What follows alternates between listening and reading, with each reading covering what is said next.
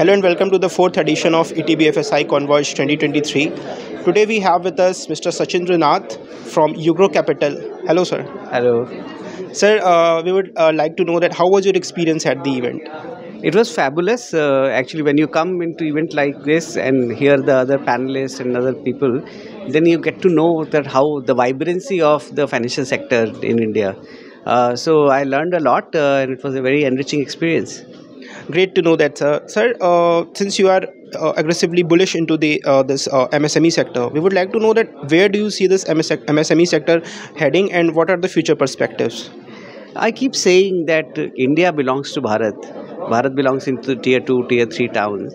And in our country, actually, the massive employment is getting generated through MSME. The credit for MSME has been a perennial problem, and that is getting solved through the lens of data. And that, I think so, would help achieve what we call the Atmanirbhar Bharat dream. Because as MSMEs in India continue to grow, so would our economy. And this is, I call this Dashak and next 2 decades belongs to MSME, and you'll see a massive GDP output coming out of them. Very meaningful, sir. And on behalf of ETBFSI, I wish you a very happy Diwali. Any special message?